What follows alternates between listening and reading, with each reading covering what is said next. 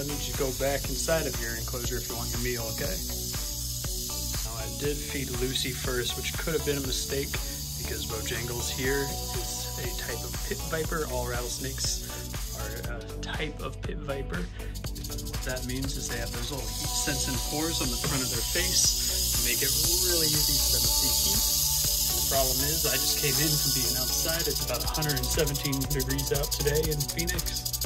So I am probably much warmer than his rodent is. Oh, but he still figured it out in the end.